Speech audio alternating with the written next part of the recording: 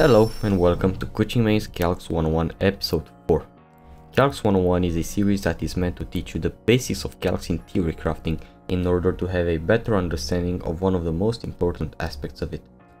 By the end of this episode, you should have a better understanding of enemies. Enemies are very important in the damage formula because they have two different multipliers, the enemy defense multiplier and enemy resistance multiplier. Today we will cover why level and resistance are so important. All the resources used in this video will be linked in the description below. Last episode we talked about damage bonuses and crit, which were fairly simple, but if we follow the formula we can see that they are multiplied with the enemy defense multiplier and enemy resistance multiplier. But what exactly are these? If we scroll down right under critical hits we see enemy defense first. This formula might look a bit weird, but it's actually very easy, since you basically only need two variables in most cases, which are the character level and enemy level. First of all, obviously, the lower your character level is, the lower the damage, and the higher your character level is, the higher the damage. But that's not only affected through stats, also through enemy defense. In the enemy defense multiplier, the character has a low level, the multiplier will be lower, and if it's a higher level, the multiplier will also be higher. But we also have enemy level. Why is it that important? Well, enemy level works exactly the opposite. If you are going to hit, let's say, a Hilichurl, which is level 50, you are going to notice that you will do a higher damage number than if you hit the same type of enemy, in this case Hilichurl, with the exact same attack, but the Hilichurl is now level 90. We'll see exactly how this works in the formula a bit later. Next we see that there are things that are a bit uncommon. They are multiplied with defense reduction and defense ignore. They basically work the same, they just have different names and different values. You can get this reduction from constellations or passive in Lisa's case, they are all listed here. And the defense ignore you can only get from C2 Raiden and C6 Yaemiko, though a higher value than defense reduction. Now let's try to implement this in our calculator. First we are going to set the parameters. Level 90 Hu Tao, and let's make an enemy tab here and set level and make it 100.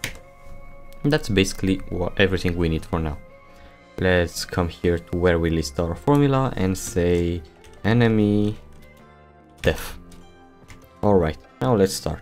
Equal, brackets, very important, don't forget them, and we get character level, reference it, plus 100. Now we are done with the top part. Let's continue with the bottom part. We are going to divide it with parentheses and again another one and do the character level referenced by pressing F4 plus 100. We are going to do the exact same thing but with enemy level. Again, the cell, reference it, plus 100. And now these are multiplied with the defense reduction and defense ignore, but since in this case we don't have any, we are just going to do 1. And this is our formula. We can see that for level 90 character and level 100 enemy, the multiplier is 48.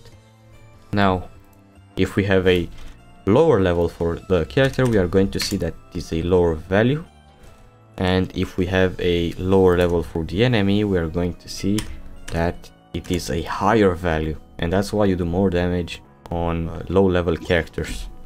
Okay, but how do reduction and resistance work? Well, here is for reduction, and we are going to do minus, let's say 30% like Nahia C2.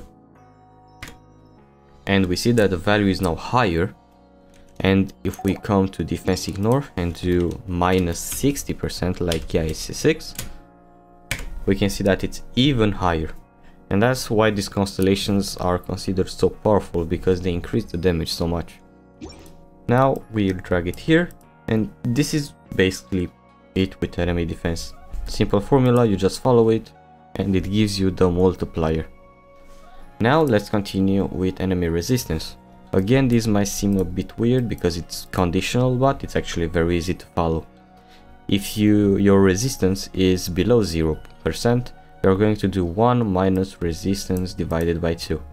If it's between 0% and 75%, it's 1 minus the resistance value, and if it's above 75%, it's 1 divided by 4 times resistance plus 1. But what does resistance mean here? Well, it's the final enemy resistance after all the buffs, debuffs or everything. For that you will need a base resistance, which is the resistance every character has by default. Generally is 10%, but it can be higher or lower depending on enemy, minus the resistance reduction, which is basically for debuffs like 4-piece Viridescent Venerer. You soil the element and you get 40% resistance shred for that element, and this is where it comes in. Alright, let's try to implement that. First, let's set the enemy resistance here and make it 10%. And come down and make our formula enemy res. Okay, now let's start.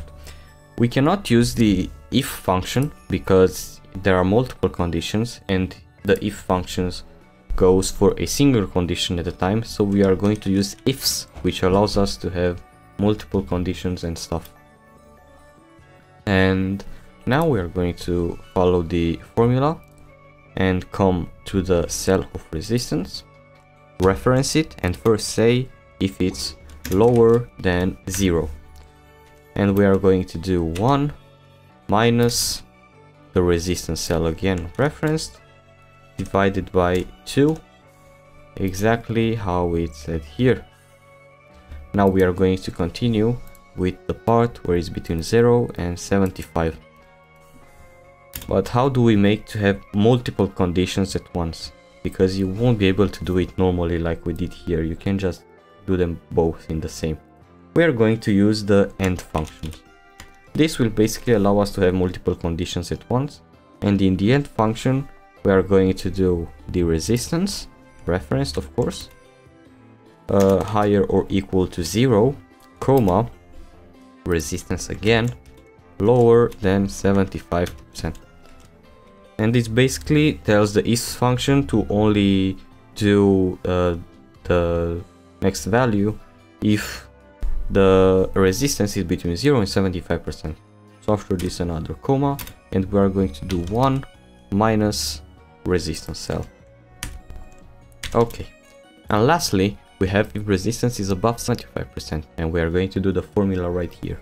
So we come and say resistance cell again, higher or equal to 75%, another comma to give it the value of true, and say 1 divided by brackets 4 times resistance plus 1, and we are going to close the brackets. That's basically it. That's your formula.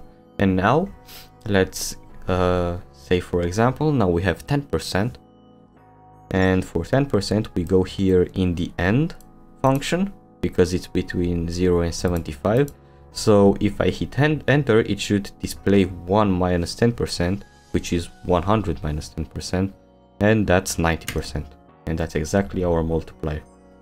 Now if let's say we add resistance shred from 4VV, it will be 10 minus 40, which leaves us with minus 30%, which goes here for less than 0, which makes it 1 minus 30% divided by 2, which is 1 minus 15, which becomes 1 plus 15, and it's 100% plus 15%, which makes 115. So if I come here and make it minus 30%, we can see that it's 115. And lastly, let's test for 75 or higher. If we have 75 resistance, it will come here and it will do 1 divided by 4 times 75 plus 100. That's 300% plus 100%, which makes it 1 divided by 400%, which is 25%. So let's make 75% here, and we can see that it's 75%, and that's why high resistance enemy get so little damage. Let's change this back to 100 to 10, copy it to the other attacks. And this is basically it. If you have questions or concerns, feel free to join the Coaching Maze Discord at discord.gg/coaching. For basic questions such as what is the best weapon for my character, you can visit our help channels.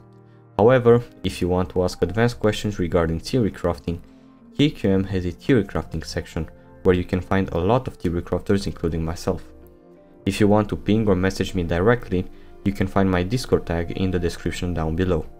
This sums up enemies.